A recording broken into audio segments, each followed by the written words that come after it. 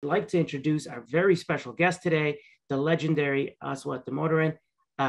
Aswath is an award-winning professor of finance at the Stern School of Business at NYU, and he's globally recognized as the Dean of Valuations, with hundreds of thousands of students tuning into his lectures on iTunes U. On top of that, Aswath has been an author of at least 9 books that I'm aware of, and each of them covering topics such as valuation, corporate finance, risk, investment philosophy, and even stories on or even one on how stories influence value.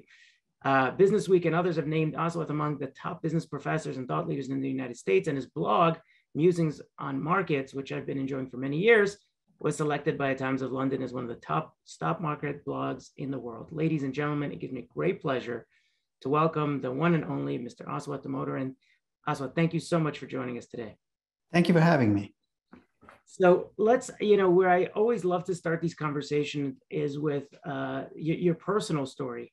Where did you grow up? What were some of the most formative experiences, and perhaps even some mentors or role models along the way? Tell us where you came from. I was born in India. I was born in Chennai, which is in the south of India now. And I grew up in an India very different from the India you might visit today. Now, it was an India that perhaps hadn't changed in hundreds of years, grounded very much in family and social structure. In fact, to give you a sense of the culture shock I had, the Chennai, for much of the time that I grew up in, had no TV. So it's almost unthinkable for somebody to say, you grew up with no TV, I grew up with no TV. The idea of a good social gathering was the family would gather together, and we had extended family would gather together in the evenings. You might listen to the radio, perhaps BBC once in a while. But to give you a sense of the culture shock, that is the India I grew up in, an India that was kind of grounded in a centuries-old culture. And there are good things and bad things about growing up in a culture like that. The good things is you develop an active imagination because you have no choice. You don't have somebody else providing entertainment for you. Your mind has to provide its own. And you're always the person that was created by the circumstances you're in. And I'm thankful for every part of my upbringing because it's made me who I am today. And who would be the people that influenced who you are today most?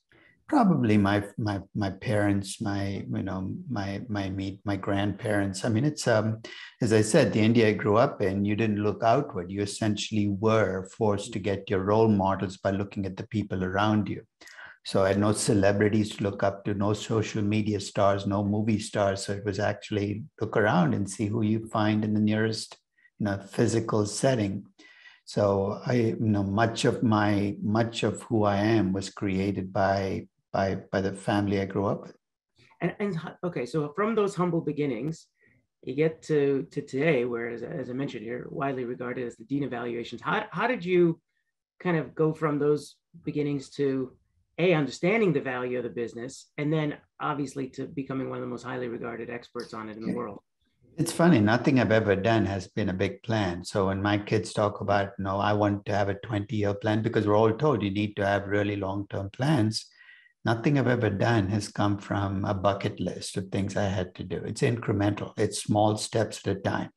I never started off saying, I've got to become an expert on valuation. Incidentally, I don't like the word Dean of Valuation. There's actually a story behind it. It was about a decade ago. I was on CNBC, and the anchor could not get my name. He tried and he tried and he tried. And he said, I give up. I've got to come up with something else. I'm going to call you the Dean of Valuation. It's kind of stuck. So it's more because people couldn't pronounce my last name. But almost everything I've done has been incremental. So each step that I took moved me closer to some destination. The destination was never my end game. It was playing the game. So I never started off trying to be where I am. It's just incrementally I've ended up, at the place where I am. So, I've taught my first valuation class in 1986. Nobody had ever taught a valuation class at a business school because there wasn't much there, and there wasn't much there. But I did it because I was interested in how markets set prices to companies, this process of demand and supply. So my first valuation class, I was winging it. I didn't have enough material to get through 3 weeks for a 15-week class. And I kept thinking, what do I do next session? And I winged it through. And each semester since, everything I know about valuation, I've learned in the process of teaching valuation, living through, I mean, even in my limited lifetime, I've lived through the dot-com boom, the dot-com bust, the banking crisis, the social media boom, and the COVID shutdown. And each time we've gone through one of these things, I've learned something new about valuation. So my knowledge is the collective experience of having lived through past issues and having to think through them. But I think the key is you think about what you have to do, and then you think about what general lessons can I draw. And that's something that's helped me all the way through, kind of build up a base that I hope I can pass on to my students when I teach a class. And so just before we get to the actual topic of what drives value and valuations, today you're an award-winning professor, not just at NYU, but some of the other prestigious faculties you've taught at. And clearly it's your calling because how well you've done at it. But at the same time, somebody that masters valuations could also ostensibly go out and make billions of dollars on Wall Street. And we talked about why you didn't want to, separately, we talked about why you didn't want to become a consultant, but why didn't you go out into Wall Street and just create your fortunes there if you have this edge on the valuations front?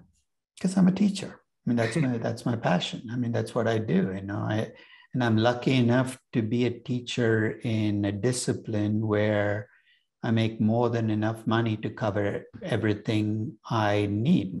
I mean, nobody ever has everything they want. I have everything I need. So what would making another $100 million do for me? It wouldn't change a single thing about my lifestyle or how I live. And I'm incredibly happy teaching. So to me, it's not a question of whether I could do those things. I mean, I know the old saying of those who can do, those who cannot teach. But I value companies. I value them for my own investing. So I don't do them for theory. But I have zero interest in being accountable to 50 clients who've given me their money and say, what have you done for me lately? I'm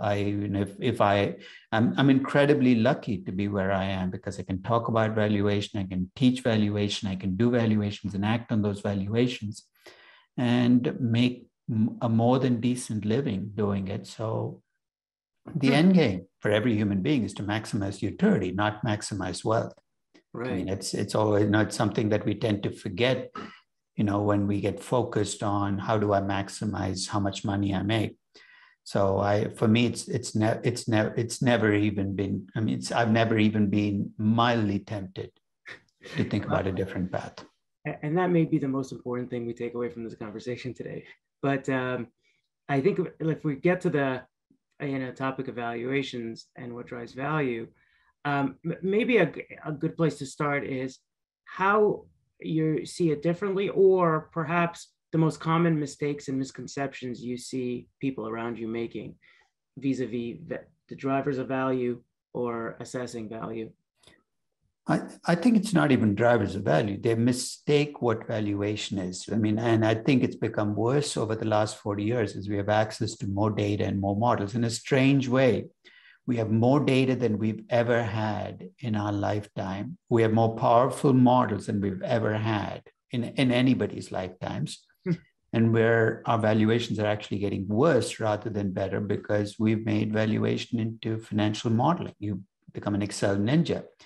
And I think in a sense, we've lost our way. And it's part of what I've been pushing for. And one of the reasons I wrote the Narrative and Numbers book is we need to rediscover the truth, which is, when you value a company, you value a business, you're essentially telling a story. Whether you like it or not, your numbers are telling a story. And you better make that story explicit and make sure it's a story that you can buy into before you buy based on the numbers. So to me, that's the biggest misconception about valuation. Is to do valuation, you need to understand every single detail of accounting and know how to build big Excel spreadsheets, because that's all you can do. You're not valuing companies, you're just doing financial modeling. To me, every other mistake comes out of that misconception.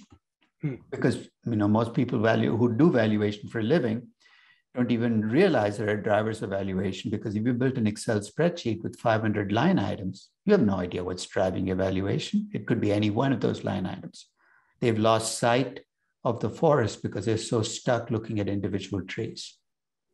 I imagine it's highly idiosyncratic to the situation, but when you think about value, how do you figure out what those drivers are, what those The prime drivers are output, they're not inputs. They come from your story. The drivers are, I mean, we know what the drivers are for value. It's not a mystery. Your business model is driven by three drivers: your revenue growth, capturing the growth part of your business, your operating margins, capturing the profitability part of your business, and some proxy for how efficiently you can deliver growth. What do you need to do? If you're a manufacturing company, you got to build factories. If you're a tech company, you got to invest in R&D. Revenue growth, margins, and that reinvestment proxy become the drivers of your cash flows, the model. And of course, if you're a safe business, I'm going to value more highly than a risky business. So the other two components capture risk. One is the risk in your operations. If you're a risky business, I'm going to demand a higher return to invest in you and attach a lower value. If you're a safer business, I go in the other direction. And also the chance you will not make it, which is, let's face it, if you're a young startup, 2/3 of young startups don't make it, a failure rate. So those five inputs are the drivers of value for every company. The question is, what will those drivers look like for your company? If you're an oil company today, and I look at those drivers, your revenue growth, there's not much left. I mean, fossil fuels are going to eventually go away. You're in a business where climate change is going to be a constant threat to your growth. I'm not going to value an oil company with 50% revenue growth, no matter how upbeat I feel about oil prices in the near term. Your margins are pretty stagnant. They're good, but they're stagnant. What are you going to do? Cut costs? I mean, in what form? And your reinvestment is very little because you've got your reserves already. You're just going to develop those reserves. So in a sense, if you're an oil company, the story you're telling is a boring story, but it's a story reflecting where you are in a business. I'm a great believer that this is not, you're not writing fairy tales. You can't take a brick and mortar retail company like Bed Bath and Beyond and give it an uplifting story. It's more likely to be a horror story than an uplifting story. Not because you like telling horror stories, but where's the good way the story can end, right? And so in a sense, you got to tell stories that reflect the business you're valuing. Sometimes it's uplifting, sometimes it's boring, sometimes it's like a Walking Dead company. There's nothing good that can emerge from the story. Once you tell the story, though, in that story are the clues to what kind of drivers you will see for the company. For an oil company, it'll be low to negative growth, stable margins, not much reinvestment, because that's what the story tells me to do. If you ask me to value young electric car company, I might have high growth. The margins are still kind of being figured out. Is this more like a technology company, in which case margins can be higher, or a manufacturing company? That's going to be part of your story. So depending on the company you're looking at, your story can give you very different drivers. The drivers, once you've got the drivers, the value kind of does itself, right? It's just mechanical. How do you, I mean, you've also written and lectured about sort of this dark side of valuation, particularly where it comes to companies where those, the revenue side, the margin side, all of those factors are hard to assess in terms of in companies like startups or venture companies or highly speculative assets or distressed assets. So what should investors keep in mind when thinking about valuing assets like these? And what are some of the common mistakes that you see when valuing sport, crypto, venture, sports franchises, whatever it may be? Well, two things. One is all you can do is take what you know now and frame it as a story, right? Based on the data. So you have to do, and that's the first thing. Second is, most of what you're saying is out of your control, which is things will happen that you don't control. There are the way the world will live. And third, you're going to be wrong 100% of the time in hindsight. Okay. Right? But that's okay. You don't have to be right to make money. You just have to be less wrong than everybody else. The reason I value companies where people are most uncertain is I believe that markets make their biggest mistakes when uncertainty is greatest. So you want to go where it's darkest because you make money, nobody gives you gold stars because your value was precise. If everybody else can value this company precisely, hey, what's so special about you? This is not about earning gold stars or pats on the back because your value came in close to something that other people thought it should come in at. It comes from finding a market mistake and making money when the market corrects its mistakes. From that perspective, you want to go where it's most uncertain. You want to make your best judgment. You want to do it. You have to do it with humility, knowing that you're going to be wrong all of the time. But it also means that you can go back and revisit your valuation and say, I got that wrong. I'm going to tell a different story. The three most freeing words in investing are, I was wrong. Because until you say those, you can't go take another look at your story. You can't fall in love with your story and say, I'm going to hold on to it no matter what. In fact, people don't understand it, which is one reason I don't like the word conviction, which a lot of value investors use, is conviction often means is I have a story, I've told the story, and I'm going to stick with that story no matter what. That's a very dangerous place to be in a world that's changing under you. I have no qualms about changing my story and looking back and say, I should have done that differently. I don't regret what I did because I did the best I could when I valued Uber in 2013 and 2015. So I'm going to learn from my mistakes, but I'm not going to sit there beating myself up saying, well, I should have seen COVID coming in 2019. I didn't, but nobody did. Yeah. So what's my point? What's the point of looking back at a Zoom valuation I did? I actually valued Zoom on February 12th of 2020. Complete coincidence. And somebody asked me 9 months later, well, why didn't you build in the growth that came from COVID? And I said, on February 12th, 2020, I didn't know COVID was going to hit. You cannot bring in the benefit of hindsight and reassess everything you do and regret what you did based on what you knew then. For sure. For sure. And so, I mean, that really does speak to the to the risk side of that, valuation model. And risk seems to be a topic that's frequently misunderstood. How do you think about it, and what do others get wrong about it? How would you measure the risk I think people think of risk as a bad thing, something to be avoided. In fact, the essence of risk management is often buying protection against risk, right? Buying insurance. Sure. Risk is neither good nor bad. It's part of life. Be glad that the risks you face are that your portfolio will drop 20%. Because if you're a cave person, when you first learn, you know what risks look like, right? That you went out hunting and you didn't make it back because a mammoth mowed you down.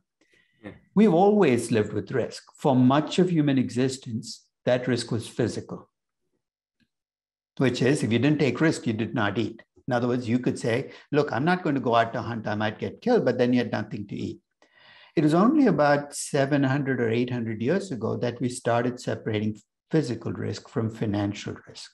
I mean, the original basis, I think, is when those people, wealthy people, were able to buy a ship, in London, put sailors on it, send it around the Cape, around Africa, all the way to Asia, knowing fully well that only 4 out of every 7 ships that were sent out made it back. The sailors took the physical risk. They were paid rock bottom wages. The ship owners got the financial risk, and they diversified.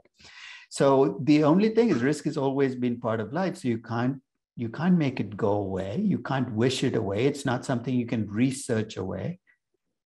It is part of life, which means that all you can do is look it in the face and ask yourself, am I comfortable taking the risk that I'm taking?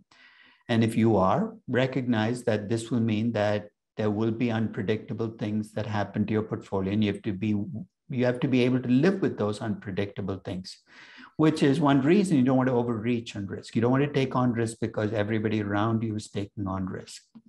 You want to take on risk because it's your choice. I have a very simple test in investing. It's called the sleep test. And here's how it goes. If you lie awake at night wondering how your portfolio is doing, you've already failed the sleep test. All it is a signal that you've taken on more risk than you should. So to me, risk is just a presence. It's something I acknowledge. I don't hide from it. I don't go into denial about it.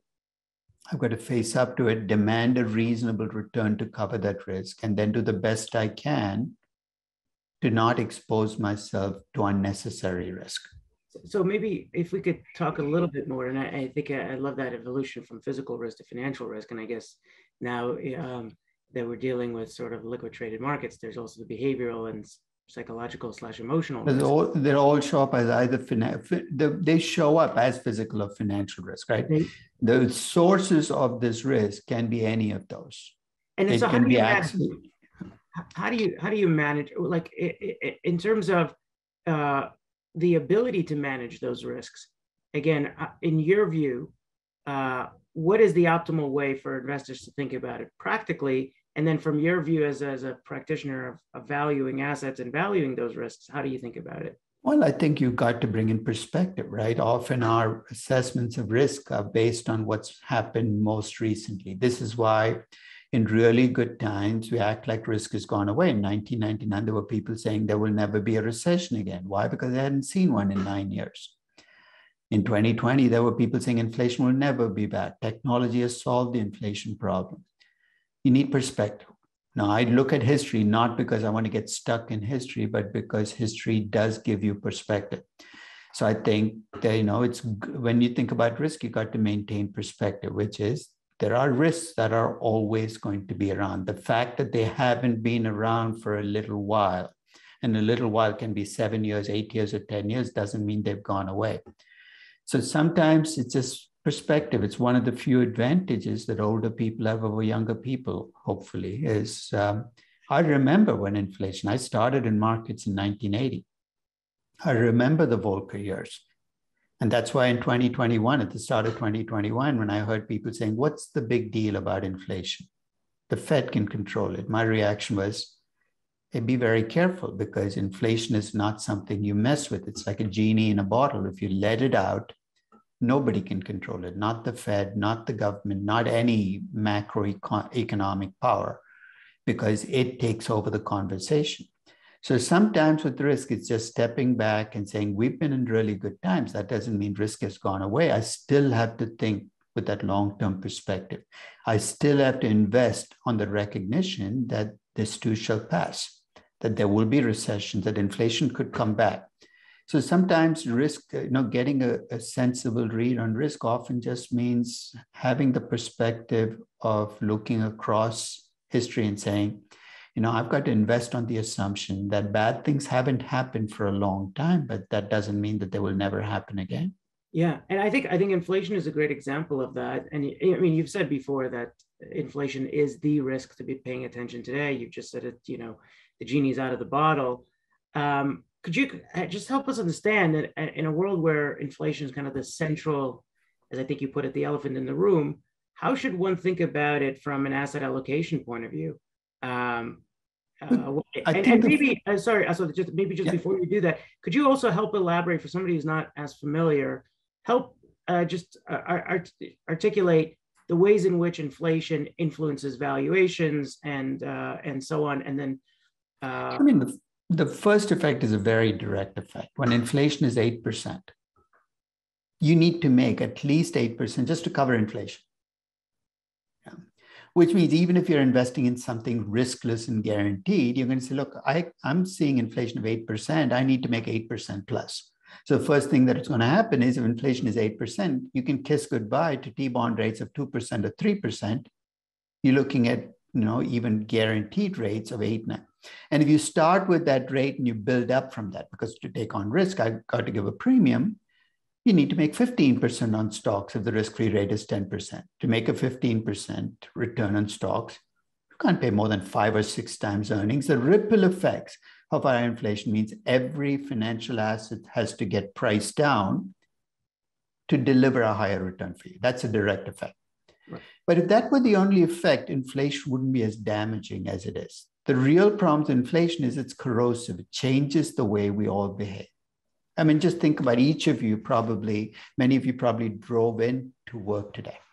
And you probably along the way, you might have had to stop at a gas station and fill up your gas. Where I am, it's $6. It changes where you go to shop. It changes the car you buy. It might change, whether you turn on the air conditioning or not, because you're worried about, what do fuel prices look like? Inflation changes behavior. It's not just for individuals, but for businesses. So when you think about inflation's effect, it's not just higher discount rates. It means businesses stop investing long term.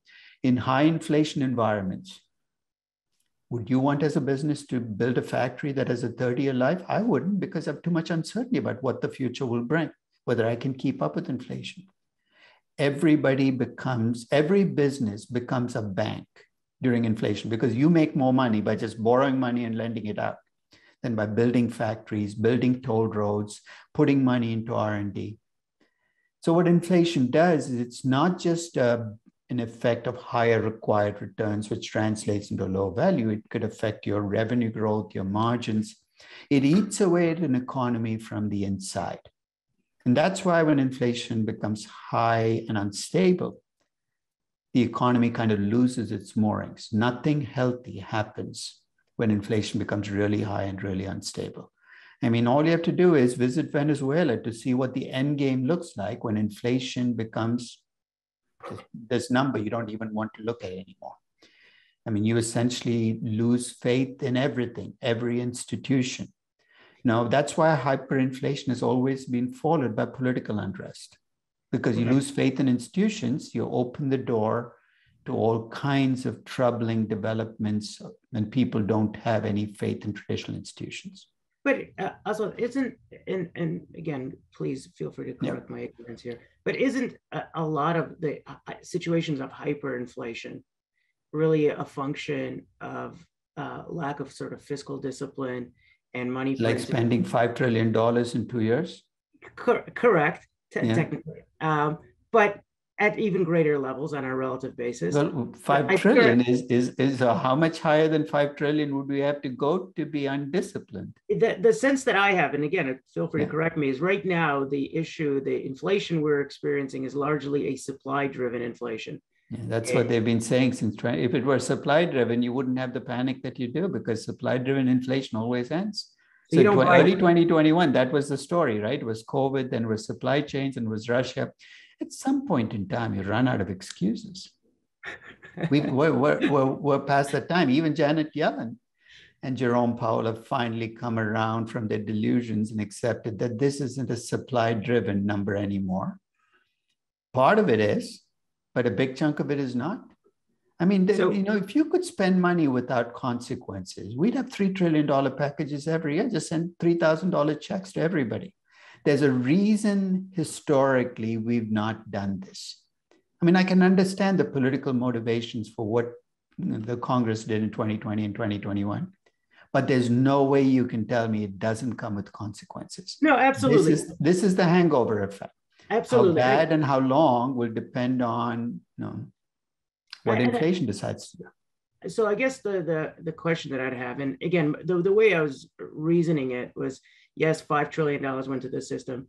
And that was really, I mean, it didn't go into the system. It went to people who didn't, a lot of it went to people who didn't need it. Right? $1,800 checks to everybody. It was completely unfocused. No. That's true. No, I would say out of the 5 trillion, I'd be surprised if more than 40% made it to the people who needed it.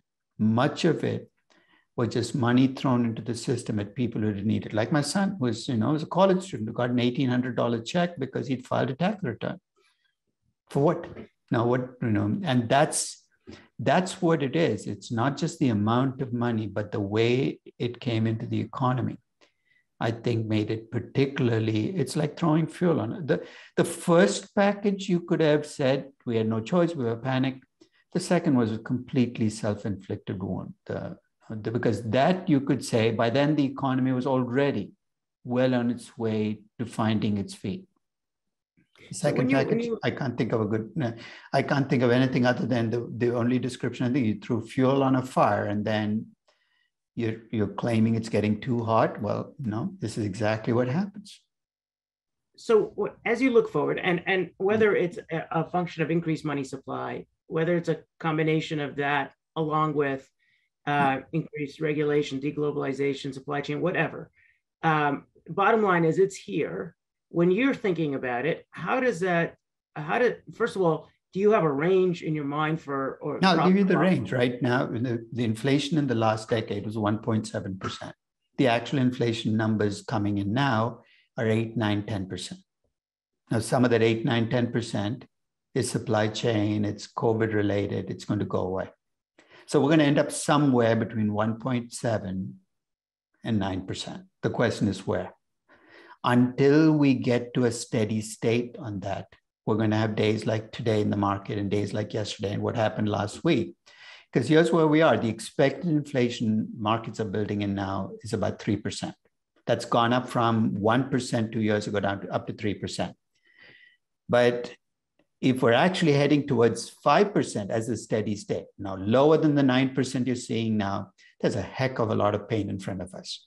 If we're heading down towards 3 or 3.5%, much of the pain is behind us. This entire market, the big question we're asking is, actual and expected inflation are different now. They have to converge for the market to get into steady state. Where is that convergence going to be? Is it going to be closer to the 8 or is it going to be closer to 1.7? And that really will determine when this pain will start to subside and you can move on to other things on the table, other drivers of value. Because right now, that is the only question markets care about. And with the Fed, raising rates as they have yesterday and have throughout, that tool and your views on that tool's ability to... Yeah. There are two ways you can make the numbers converge. One is you can let market expectations keep rising to meet actual inflation, right? The other is you can try to bring actual inflation down by reducing demand. That's a nice way of saying you put the economy into a recession. The deeper the recession, the less money people have.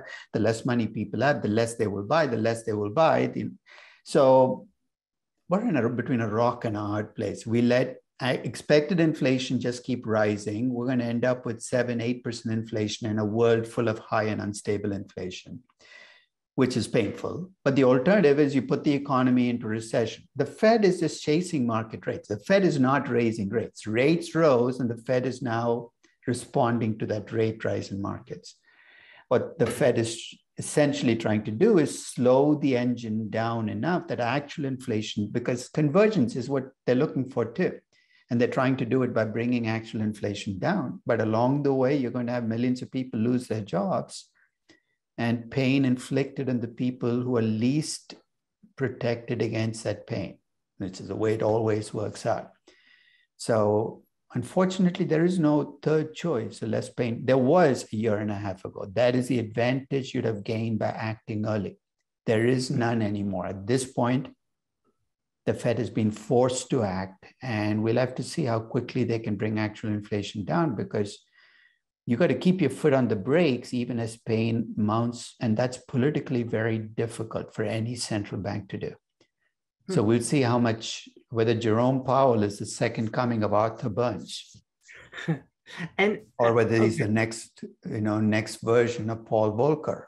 And that's, I'm not being facetious. He really has, this is going to be the test of how much political strength he has to push up, because he's going to come in under incredible pressure as unemployment rates start to go up and the election gets closer. We're going to see which way he's going to go. And Aswath, I think that obviously we can't control what the Fed does. We can't control what the impacts of that will be. What we can control is our asset allocation. So obviously you're an investor and you've written a book on investment. There's no place to go. There's no safe place to go. Basically, you got to accept that your portfolios are going to get marked down, and how much, the question is how much, not whether. And I think what you can do is you can buy some protection in real assets. It used to be gold and real estate. Gold is still there, but you can't put 50% of your money in gold. It's a non-productive asset. You can put 5, 10%, maybe collectibles. This might be a good time to add to your, if you have always wanted a Picasso and you're wealthy enough to afford one, go buy one. If you can't afford a Picasso, find a nice up and coming, but do it only because you enjoy the art, not because you're doing it as an investment. You can, you can add collectibles. You can, real estate is the big question mark, because in the 70s, real estate was the only asset class that held its own outside of gold, that held its own against inflation. But if you think about the classic real estate investment in the 70s, it was a rental property. You bought a house or an apartment, you rented it out. And the reason it was relatively immune against inflation is you raised rents as inflation went. You passed inflation through. We might have ruined real estate as an asset class based on what we've done over the last 40 years, but because by securitizing real estate, we made it behave more like stocks and bonds. So the big question mark hanging over the next few years is, will putting your money into real estate protect you against inflation? I don't think it will to the extent it in the 70s, but if you're going to put your money into real estate, don't buy REITs or MLPs. Buy a nice rental property and probably, but you might have to wait a few months and wait for a price correction because they've all been pushed up as well. But I think you might have to think of your asset allocation as moving away from financial assets into real assets, because financial assets collectively, inflation being higher than expected has never been a good thing. There's no safe place. But within stocks, you want to buy companies with pricing power because they come out, companies with high gross margins because a lot of cost inputs expose you to inflation. Companies with short investment cycles, you want to avoid companies that need to invest for 30, 40 years, infrastructure companies, for instance. And companies that are relatively safe, that are already generating cash flows, have low debt, because those companies, they're still going to be hurt, but not by as much as the rest of the market. And what about, I think what we've seen is certainly the entire speculative class of asset classes, NFTs, cryptos, memes. These are not assets. They're in, let's call them what they are, right? They're speculative alternatives. And they have no, if you're going to buy, and the argument that was made is that, I describe Bitcoin as millennial gold, which is you held on to it because you thought somehow if people lost trust, they'd come to Bitcoin. But you got to learn your lessons. Remember, you can't get stuck to a story. And what we're discovering is Bitcoin is not behaving like gold. It's behaving like very risky stock. Which raises an interesting question then. If it's not a good currency, and it's never been a good currency, how many people actually use Bitcoin to buy their food, rent their car? Yeah. It's not been a good currency and it's not a good collectible. What the heck are you paying $20,000 for? Is it more? Maybe it's a bean. I wrote a post about 7 years ago where I said millennial gold or millennial beanie babies, because in a sense, you don't know which pathway. And Bitcoin, the way it's going, if it doesn't have standing as a collectible and it doesn't get used as a currency, could very quickly test its lower bound, which is zero.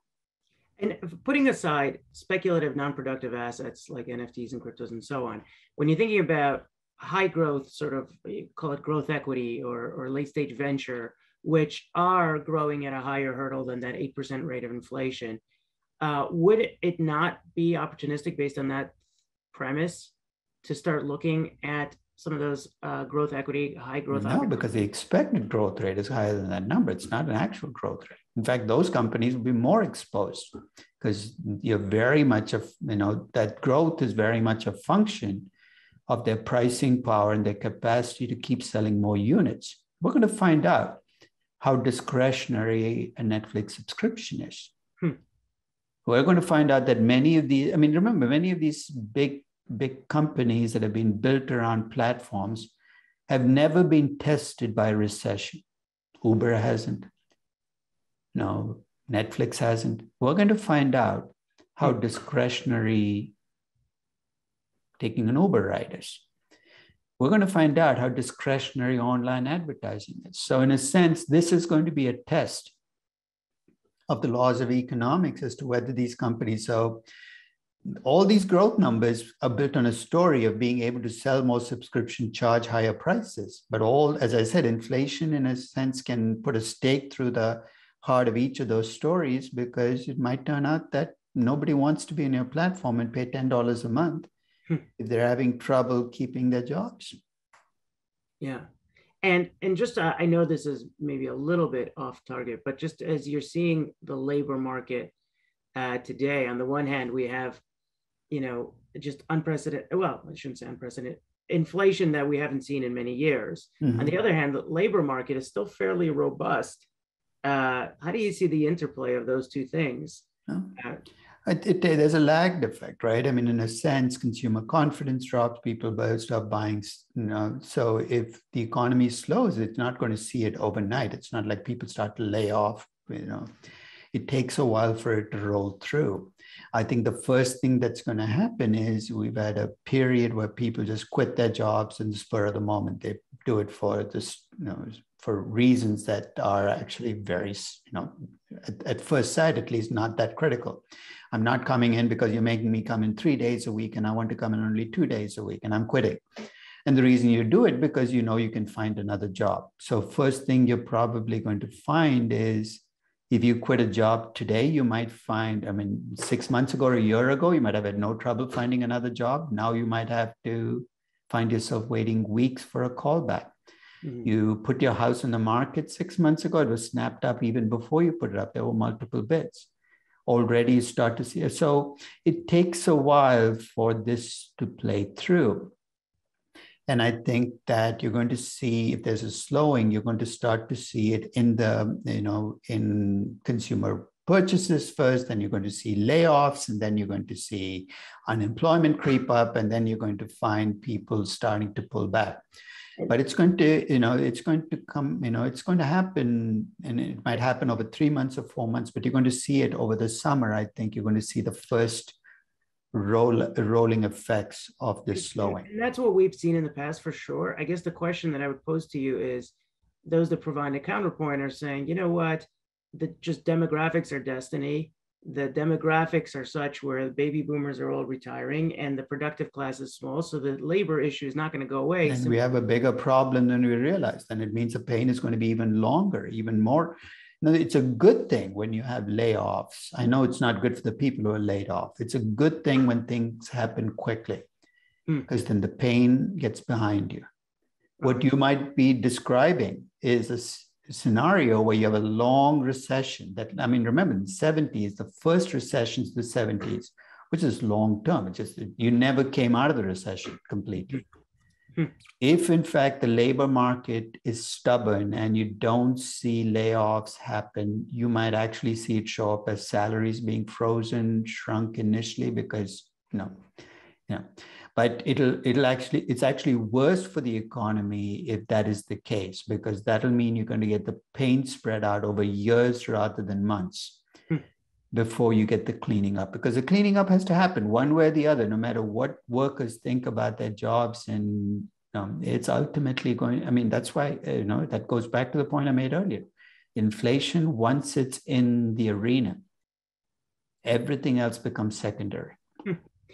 And sidestepping, labor, how do geopolitics or some of the social issues influence your views on asset prices or portfolio management? Like, has the world changed dramatically since the last crisis in a way that actually matters? No, I think kind of risk is always there. The fact, it's risk. If you go back over the last 15 years, every year we've had a crisis rolling through. The difference is when you have a crisis with involving a country that has the second largest arsenal of nuclear weapons in the world, you've opened up at least this door to a catastrophic risk, a risk where it doesn't really matter what happens to your portfolio, because it could be, I think that is what makes this particular, it's not, countries invade each other all the time. We have geopolitical crises all the time. But the problem with the Russia-Ukraine crisis is you're concerned about what could potentially play out, and at least this very small probability right now of a catastrophic scenario. Because that could really, that's the scenario that is terrifying. And you hope the probability is so small that you can ignore it, but it's now in the open. You've had coming back, I think you mentioned some of the environmental concerns. I've heard some fairly fascinating and arguably contrarian views of yours on ESG. Could I ask you just to share with us? Are they even contrarian? When I started, they were contrarian. Now might very well become the convention. And I started in 2019 or 2020 when I wrote the first ESG paper. I wrote it because everybody seemed to have bought into this. This was the next magical thing. And I said, I don't get it. How can being good cause no inconvenience? How can being good make you better off? Because that seemed to be the story that was sold. You can be good and you can be richer. You can be good and be more valuable. You can be good and earn higher returns. Because if you think of humanity's existence, being good has always been the more difficult path. Being good has meant inconvenience. Because if being good were easy, we wouldn't need the 10 commandments. We wouldn't need religions. We'd all be good.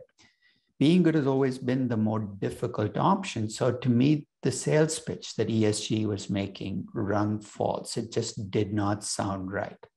So I said, I'm going to take a look, because supposedly they're doing this with a lot of research backing them up. Mm-hmm. So I took a look at the ESG research, and I was worse than unimpressed. It was some of the worst research I've seen in any area of academia. It's really people with agendas writing things because I wanted them to be true. So my first pushback was, how can this be right? How can you be telling me that ESG is good for value without specifics? So when I wrote about it in 2020, I had a 4-plank reason for why I think ESG didn't make sense. First, I said, how did you come up with a consensus measure of goodness? Through history, this is always something we've never been able to do. You walk around your neighborhood, you ask each of your neighbors, what would a good person look like to you? My guess is you're going to get 25 different answers, because we come in with very different experiences, different backgrounds. What you define as good and what I define as good are different. So how does Morningstar or Sustainalytics or S&P somehow come up with this magical proxy where they say, we can tell you what good is, and goodness is not a global measure, it's a personal measure. That was my first problem. So if you can't measure it, how the heck can you build an entire discipline? Second, I said, okay, if goodness is going to be good for value, where does it show up? As higher growth, higher margins, lower risk, and on every single dimension. I looked at the research and I said, there's no evidence that good companies grow faster. There's no evidence that good companies have higher margins. There's no evidence. In fact, if anything, the only evidence was to not be bad. If you're a really bad company, walk too close to the line, of course, you can increase catastrophic risk. Then I looked at investing, and I started with something I was taught in my first operations research class, which is a constrained optimal can never deliver a better outcome than an unconstrained optimal. And you don't need an OR class for this. You put in a constraint and an optimization. You can't tell me that the results you get will be better than the results without that constraint, which is what the ESG people seem to be claiming. They said, you can add a constraint on what stocks you buy in and end up with higher returns. And I said, mathematically, it doesn't make sense. But then they pointed to all this research and how well it had worked over the last decade. And they took a look at the research, and it turned out that almost all of their money that ESG funds claimed to make came from an unholy bet on tech companies. And why did they buy tech companies? Because they had small carbon footprints. So you were buying the Facebooks, the Googles, every tech company. And so you were riding the tech dragon out there and saying, look, ESG funds. How quickly that, and in 2020, when I wrote about it, I said, what are you going to do? Fossil fuel stocks come back. It was a pure hypothetical. And of course, 2 years later, you're getting that. And finally, and this, I think, is the biggest pushback I would have, the argument that many ESG people made was, so what if it's not good for value? So what if it's not good for returns? It's good for society. I said, really? In what way? Oh, we've reduced, they gave the example of Engine 1 at ExxonMobil. That Engine 1 was able to stop ExxonMobil from expanding its fossil fuel footprint. I said, what did they do? They managed to get ExxonMobil to sell their fossil fuel reserves. And I said, sell. So somebody must have bought them, right? You ever find out who it was? It turned out to be a private equity group. Private equity groups have invested 1.2 trillion in fossil fuel reserves in the last decade. You know what you've done? You managed to take those reserves out of the hands of Exxon, where you could have had some control over how they were developed, and you put them in the hands of some of the least scrupulous people on the face of the earth.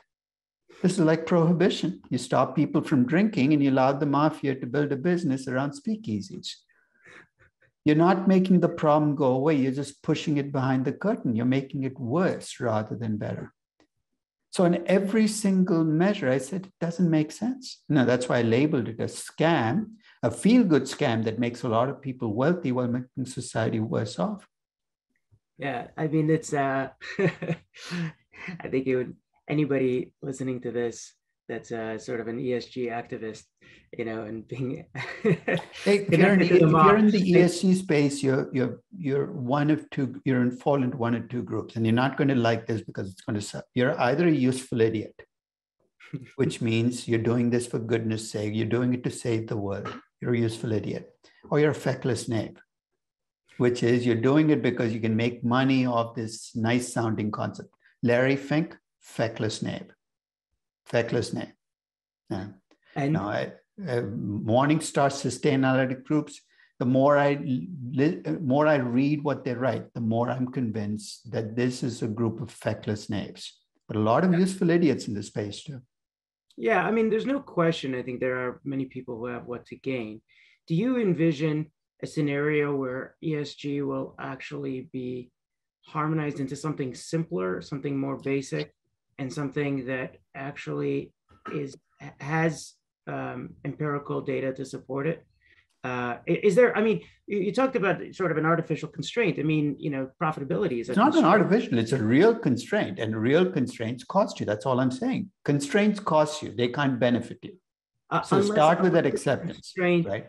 Unless it's a constraint that actually demonstrates sustainability. Constraints always cost you. There's no unless, there's no but. A constraint always costs you. You're doing it because you get some conscience benefits from doing it. No, so constraints always, following the 10 commandments costs you, but you're doing it because you want to be a good person. You're not doing it because you expect to make more money or have a higher income because you follow it. So first, you don't fall into this ESG sales pitch that until they came along, virtue hadn't been invented. Do you think people haven't invested their conscience before ESG came along?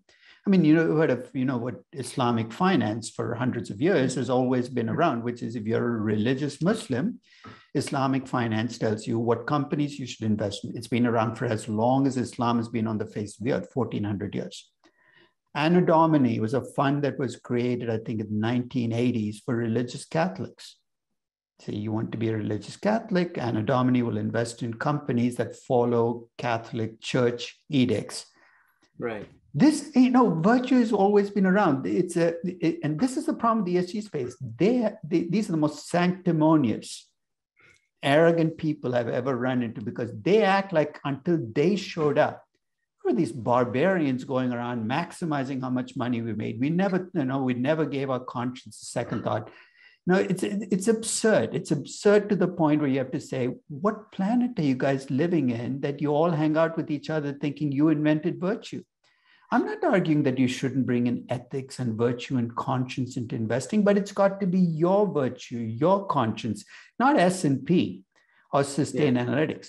So if you ask me, is there any hope for this concept? The only, and I've said this before and I'll say it again, the only acronym I want to see attached to ESG is RIP. This is a concept that needs to be buried and never seen again. And so, putting aside ESG for a moment, I mean, you have written, and obviously on the topic of delusion and then self-delusional stories investors tell themselves. I think you wrote a book called Investment Fables. When you look out, besides ESG, when you look out into the market today, anything else that you are seeing unique as sort of fables or delusions or self-delusional stories? There's always the big market delusion, which is if you buy a company that's in a big and growing market, you're going to make money. Kathy Wood has created an entire portfolio around this concept, right? I mean, Kathy is great at telling big stories, but every single one of the companies in the ARC portfolio is a company that will benefit from the big story.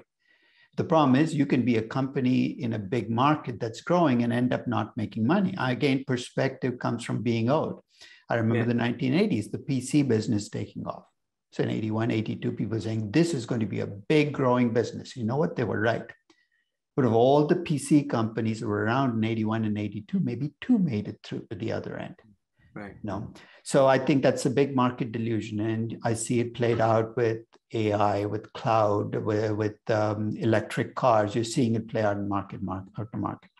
The other is this notion of a platform, which is every company is now fallen in love with. I can create a platform of users, a platform of subscribers. You can have a platform of millions of people that can be worth nothing. And you can have a platform of a few 100,000 that's worth a lot. And it all depends on one word, stickiness, which is how sticky is your platform? I can create a platform with hundreds of millions of users if I keep giving away $20 to every user every month. It's going to be an incredibly expensive platform for me to maintain. But getting a sticky platform is of value, because then, that's why Facebook is a valuable company. It's not just they have 3 billion users, but 3 billion users, no matter how much they complain about privacy being invaded, get on every day and let Facebook invade their privacy by revealing more of their private lives. Sure. It's a sticky platform.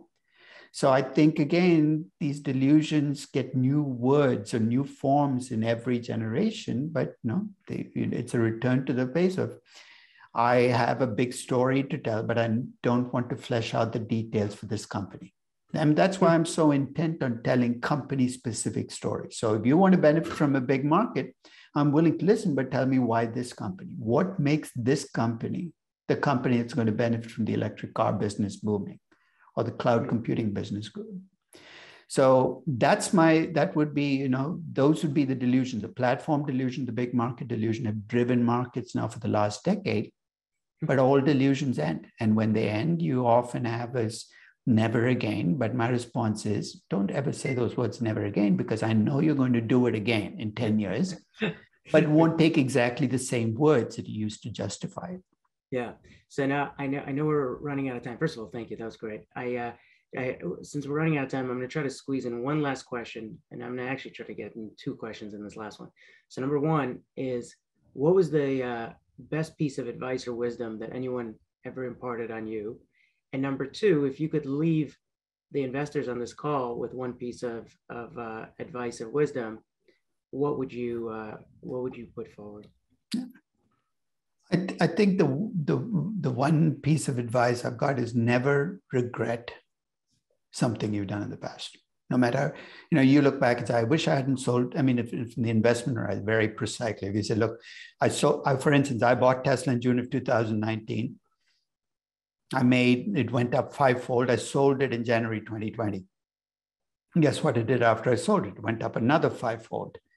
I don't look back and say, I wish I hadn't done that, because I've discovered that regret can be very, very corrosive, because it can affect the way you invest from this day on. You tend to hold on to things too long because you regret something you did in the past. So I've learned to look at my mistakes, learn from them, and then put them away and kind of move on. And it doesn't come naturally. As human beings, we hold on to past mistakes.